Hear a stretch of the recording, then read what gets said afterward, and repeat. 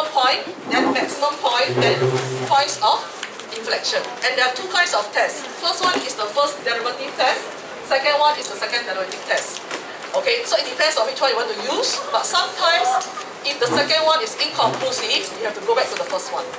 Okay, so next we are going on to maxima and minima problem. Now this one, it can be quite frightening if you do not know how to start. But once you get the hang of it, it should be okay. It's quite easy. Okay. All right. Now let's take a look at the first type of question. Okay.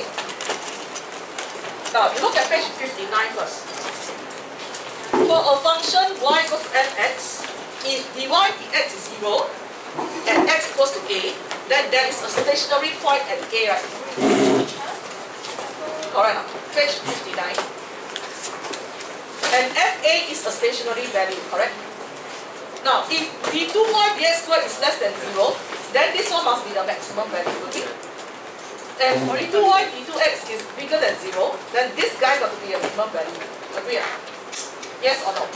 Okay, alright, now let's take a look at example 6. All of you look at example 6. Two positive numbers, x and y, vary in such a way that xy is 48. And the number z is defined by z equals to 3x plus y. Let's look at part 1. Show that z is equals to 3 blah blah. Now, can you see that in part 1, your y is gone? Can you see it? You're left with z and x, right? That means you must put y in terms of x. Agree? Okay. Let's call this equation 1. Let's call this equation 2. From 1, y is 48 over x, right? Okay, so, let's call this equation 3. Substitute 3 into 2. I'll have z equals to 3x plus 48 over x, right? Am I right? Okay, so z equals to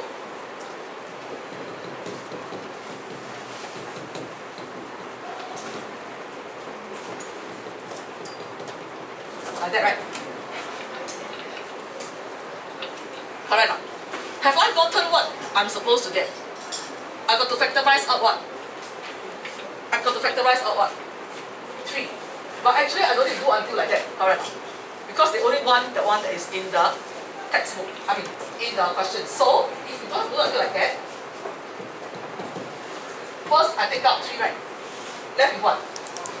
X plus 16 over x. So, sure. Everybody okay? This one is actually a Emacs question. Can you see this part 1? Okay, now part 2. Calculate the value of x for which z has a stationary value and show that this value of x makes z a minimum. Okay. Regardless of whether it is a maximum or minimum value, dy, dx or d whatever must be 0, right? Correct. Okay, so let's take a look first. What is dz dx? Now, actually, if you differentiate this one, it's easier than when you factorize out. Now, can I write this as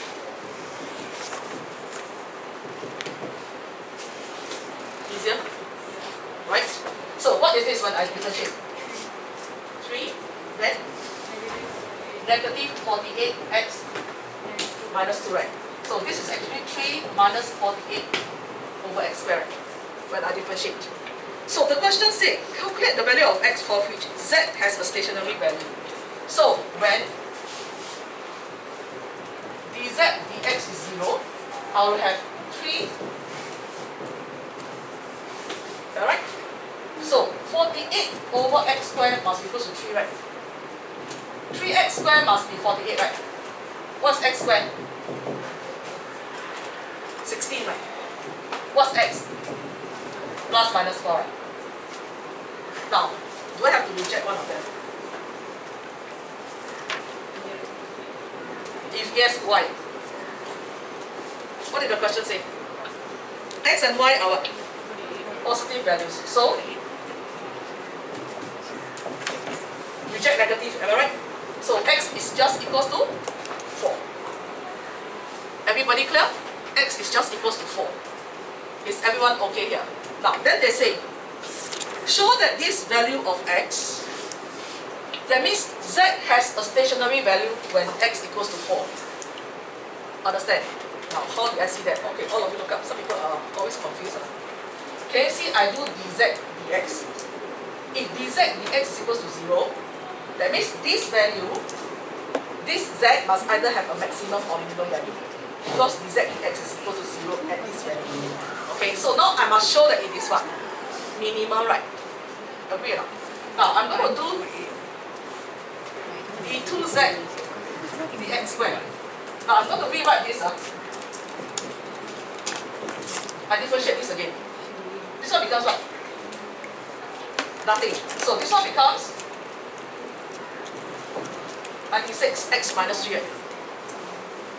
So this one becomes 96 over x squared. Agree? Okay? Separate, huh? Okay? Now, when x is 4, right? d2z dx squared will be 96 over 4 right? Do you agree this must be a positive number? If this is a positive number, means what? It is a minimum, right? So z is a minimum. Now it's no longer the minimum point. It's a minimum value. You understand what I'm talking about? It's a minimum value. Get it? Now what if you get this as less than 0? Then this is a maximum value. Everybody clear? Can? Okay, so this is your example 6. Okay, I'm moving on to more difficult examples already. Are we okay with this first one? Okay, next move on to example 7.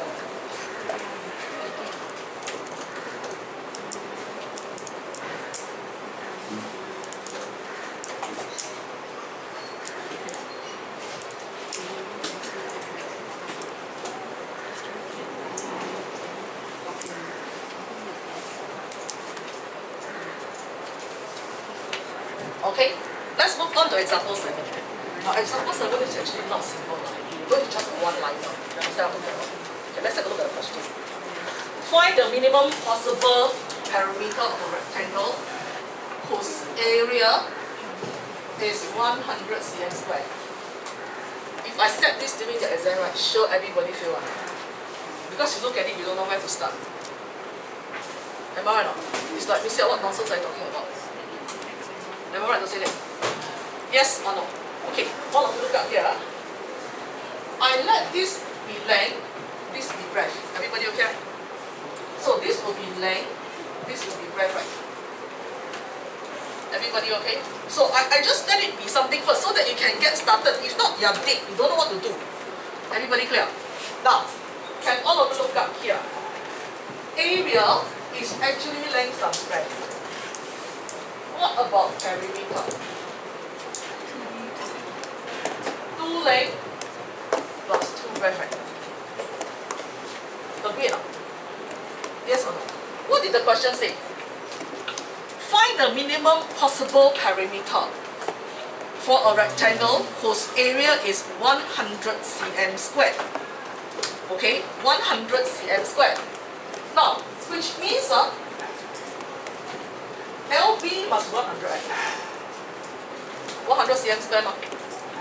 Correct. Now, what if I write L in terms of B? Will be 100 over B, right? Correct. Now, do you agree that the question don't want the area, they want the perimeter? Yeah? So, P will be 2L plus 2B, which is 200 over B plus 2B, right? So how much is this? 200 over B plus 2B, right? Everybody okay?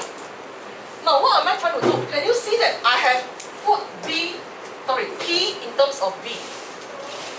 Okay? listen up now. So when I want to do dP, dB, if I equate this to 0, it will either give me a maximum or a minimum parameter, right? At this particular value of B, when it is 0, right? You understand what I'm talking about? Now then you will ask me, Joe, can I do it in terms of like I put B equals 100 over L? Can. Then it will be dP dL. Understand?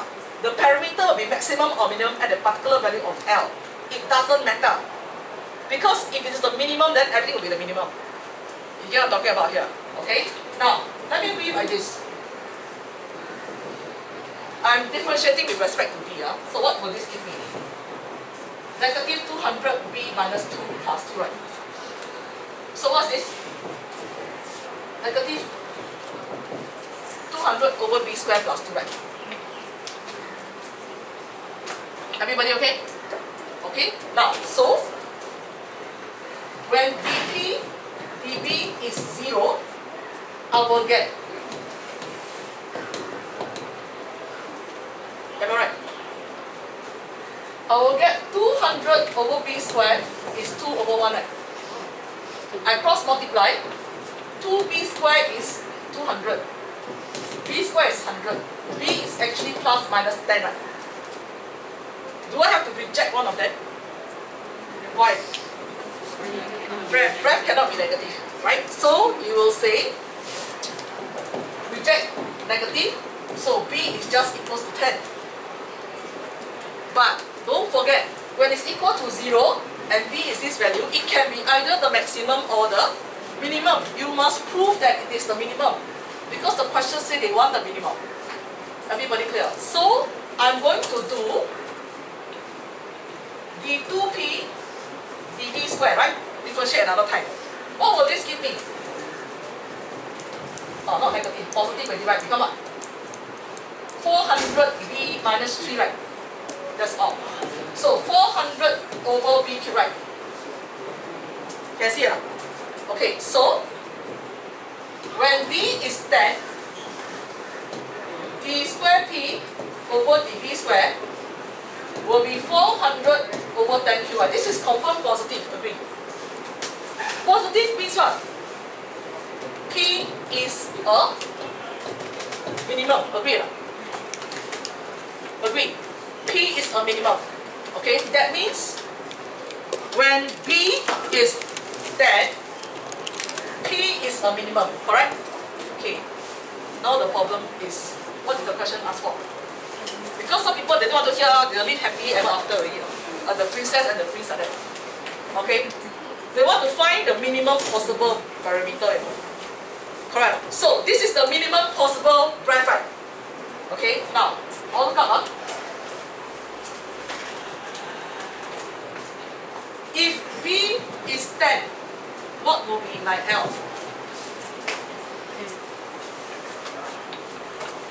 L will also be what? 10, right? Agree? That means actually this is not a rectangle, no? What is it? It's actually a square. Alright, let me just tell you something. A square is a rectangle, but a rectangle is not a square. Just like an equilateral triangle is an isosceles triangle, but an isosceles triangle is not an equilateral triangle. Agree? And you must know all this, you know.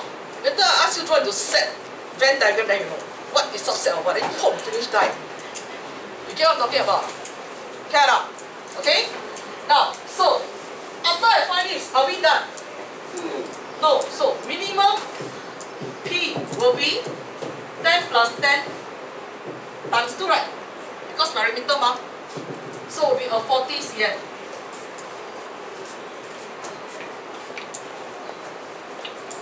Everybody clear? So this is the minimum possible parameter. Everybody clear? Now, then some people will always ask me this question. Joe, the question already say minimum. So must we still test that it's a minimum? You get what I'm talking about? So straight away pop out. Only one value must be minimum when you are. Must you still test? The answer is yes. Cambridge give 1 mark for this testing. We are told that you must test it. You don't assume. Everybody clear? I went for the marking thing. They told us straight on the face. They must test, even if they are told. Understand?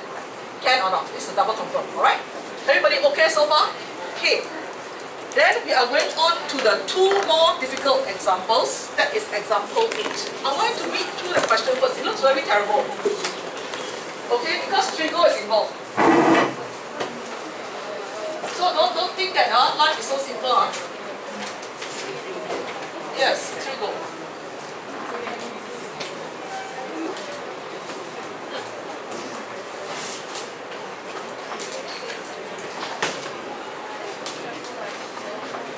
Okay. The diagram, I'm going to read the question. The diagram shows a piece of paper. You know this type of question, right? If it ever comes out in the exam, a lot of people will just skip this question. Because you see the picture also frightened what already. So you do all the rest first. But can I tell you that please do all the rest and come and look at this question again. See whether you can do it. Okay, don't just ignore it forever, okay? Now, the diagram shows a piece of paper in the form of an equilateral triangle PQR of side YCN. Can you see it now? Then a smaller equilateral triangle of side XCN is cut off from each corner of PQR. Understand? Show that the area of each triangle that is cut off is this guy down there. So how? Straight away see star? No. Now let's take a look. I have a triangle. I know this is equilateral. So this is actually a Y, Y, Y. Right? One more thing about equilateral triangle is what? All these are how many degrees? 60. If you don't know this, go back to your Sec 1 teacher and ask. Understand? Then they say 3 equilateral triangles are being cut off like this with a length of what? X. Everybody okay? They want you to show the area of this triangle is that one. Agree? So I just cut off that piece first, this particular triangle, and then enlarge it. Now, if I drop a perpendicular, okay, we know this is 60, right? Correct. This, I call it the height, okay? Yeah? Okay, actually, no need to be so troublesome. I also can get a triangle. Okay. I don't need to be so troublesome. Find a height. Do you remember the area of one triangle is half AB sine C? Yes or no? So area of triangle is half X sine 60, right? Now 60 is a special angle. Correct now? 60 is a special angle. Everybody clear? Okay, now, what is the special value for sine 60? Cannot remember. I teach you something, okay? This is an equilateral triangle. Alright? I let all the sides be 2. Can? Can or not? Okay. Equilateral now? Then, I drop a perpendicular. Okay? This will divide into 1, 1, correct? Okay? Do you agree this is 60 degrees? This is 1, right? This is 90, right? Okay, 2 and 1. This one will be 3, right? By Pythagoras theorem. 4 minus 1, square root, so root 3. So what is sine? Opposite over hypo. Understand? In fact, this triangle is very good. I can also find 30 degrees. You can see it. I can also find cosine tangent of 30. I don't need to go and memorize. I never memorize things, so I can't stand memorizing things. You understand what I'm talking about? It's from here, it's from here, it's from here. Do you understand? You don't understand, now must understand, I don't care. You follow? So 60, 30 you can get from this type of triangle. Then I ask you 45 how to get?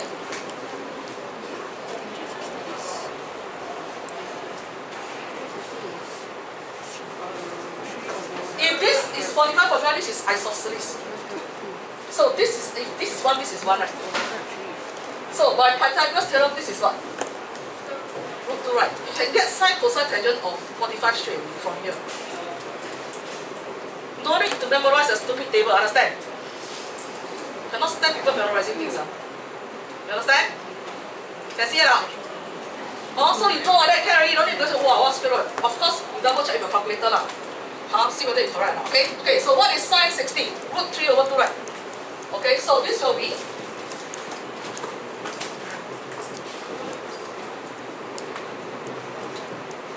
shown, can see it not?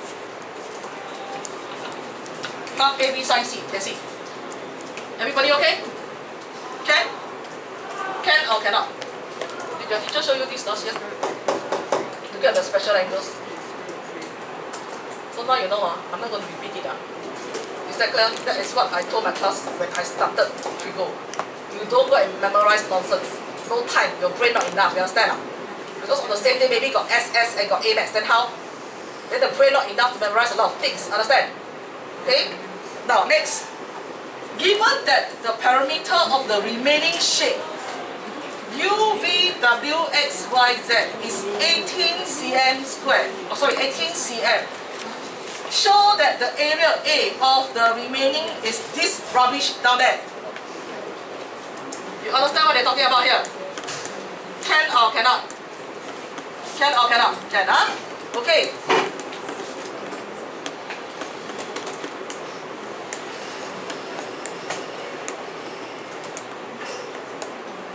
How on class? Life is difficult, but can you see? Can you see this life is very difficult here? Can you see? What are they talking about in the first place? I don't understand also. Come, let's repeat again. Given that the parameter of the remaining shape is 18 cm, what do we mean by that? All of you look up. That means the green color one, these plus these plus these plus these plus these plus this is 18, right? Okay, we are supposed to show what nonsense? The area of that particular red piece, green piece, is given by that nonsense down there. Can you see? Okay, now, may I know this is x, right? How much is this? Very good. This is y minus 2x, right? How about this? Also y minus 2x, right? How about this?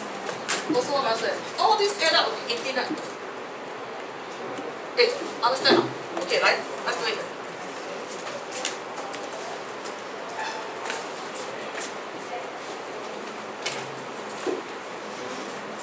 Okay, so what do I have? How many x here? 3x.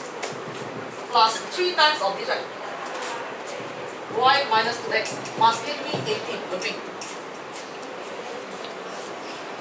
Yes or no? Okay, now I'm going to put y in terms of x. So 3x plus 3y minus 6x is equals to 18. 3y minus 3x is equals to 18. 3y is 18 plus 3x, right? That means y is equals to 6 plus x. I'm not doing anything, I'm just simplifying here. Can you see? Y is equals to 6 plus x, right? Everybody okay here? Okay. Just now I showed that this small square, not square, what's it called? Triangle, is root 3 over 4x squared. Hello, hello? Yeah. That means the area of this big triangle will be root 3 over 4y squared. Same logic. Because now it's the big triangle, it's y, so half AB sine C. Can see it now? Hey, talking to you. Yeah.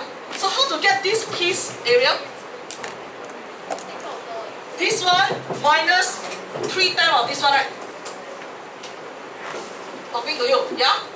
Okay, good. So,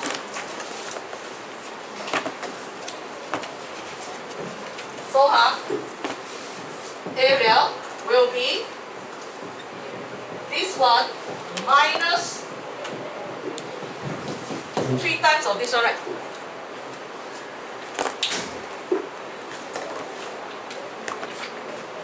Everybody clear? Okay? But can you see that that particular one don't have y, all in terms of x? So I must put this one in, right? Correct? Yes or no? This one is my equation 1, this one is my equation 2. So substitute. Okay? y equals to 6 plus x into 2. I will have a equals to square root 3 over 4, 6 plus x squared. Correct? I'm supposed to simplify this one. Everybody clear? I'm supposed to simplify this one. Okay, so how to simplify it? Root 3 over 4, 36 plus 12x plus x squared minus 3 root 3 over 4 x squared, right? Correct. Now, you must show that it becomes what? The question say like this.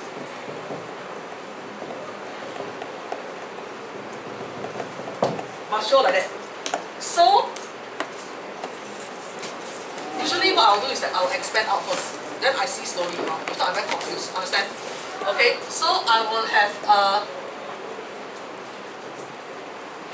9 root 3, right? 9 times plus what? 3 root 3x, right? Then plus root 3 over 4x squared minus, correct? Agree, class? Okay, I want to do something here. What is this minus this? Minus 2 times, right? You left minus 2 times, agree? Are you okay? You're not okay, just me. Okay, don't understand, I'll explain again. I can take out x squared, alright? What is this minus this? This is 1 ma, then 1 minus this is how many? Minus 2 la ma, correct? So this is a minus 2 root 3 over 4, right? Which means it's what? Root 3 over 2x squared, right? Because I simplify la ma. I feel like laughing, but I'm not laughing at my students, I'm laughing at myself. I minus wrongly. Oh, here to all minus. Yeah. Can? Can see? Okay. It's solid. Okay, good. Like it. So, 9 root 3 plus 3 root 3x minus root 3 over 2x squared. Correct? Everybody wonderful? Yes. So, what's the next step? I must take out root 3 over 2, right? To show like this. So, I take out root 3 over 2. Can you see this one left? Minus x squared. Very good. I'm very happy now. Can you see? Really? This one is 6. So, what should be left behind?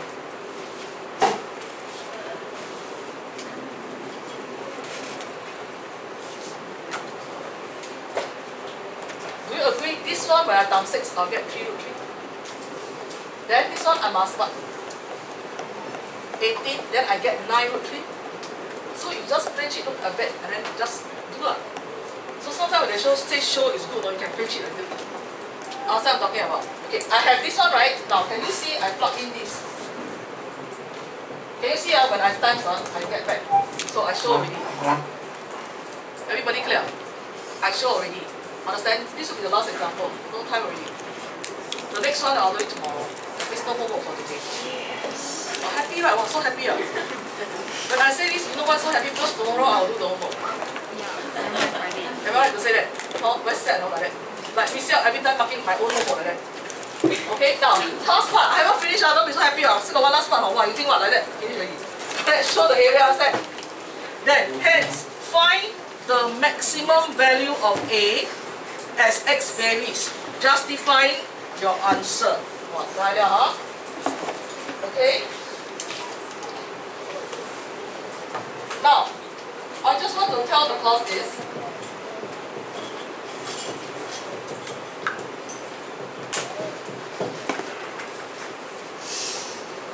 If you want to find maximum value of A, you must find the A in x, right?